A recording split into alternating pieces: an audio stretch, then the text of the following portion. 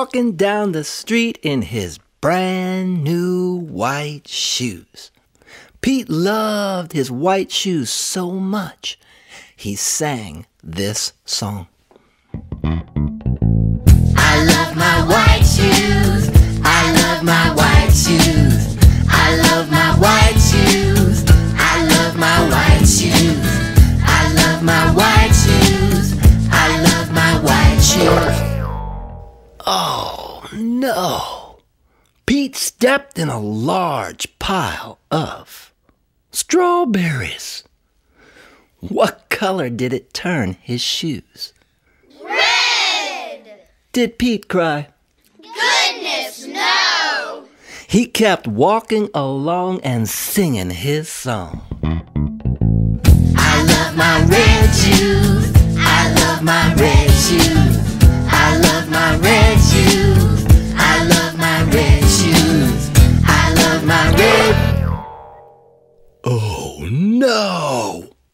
Pete stepped in a large pile of blueberries. What color did it turn his shoes?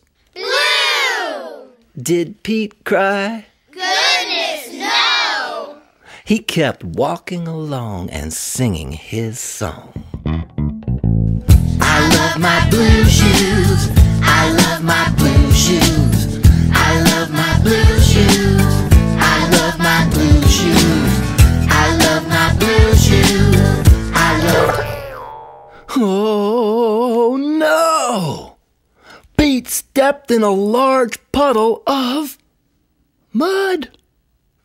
What color did it turn his shoes? Brown! Did Pete cry? Goodness, no! He kept walking along and singing his song. I love my brown shoes. I love my brown shoes. I love my brown shoes. I love my brown shoes. I love my brown shoes. I love my brown. Oh no! Pete stepped in a bucket of water. And all the brown, and all the blue, and all the red were washed away. What color were his shoes again? White! But now they were wet. Did Pete cry? Goodness, no! He kept walking along and singing his song. I love my wet shoes. I love my wet shoes. I love my wet shoes. I love my wet shoes. I love my wet shoes. I love my wet shoes.